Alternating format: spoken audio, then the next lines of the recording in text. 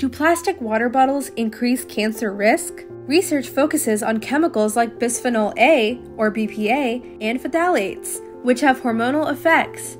Regulations have drastically reduced their presence, and current studies reveal no direct link to cancer at usual exposure levels. Even though these chemicals can leach into water, the amounts are significantly below the safety thresholds established by health authorities like the WHO and FDA.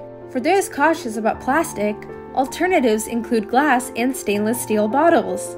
Lifestyle choices play a bigger role in cancer risk than the type of water bottle you use. Stay informed and healthy.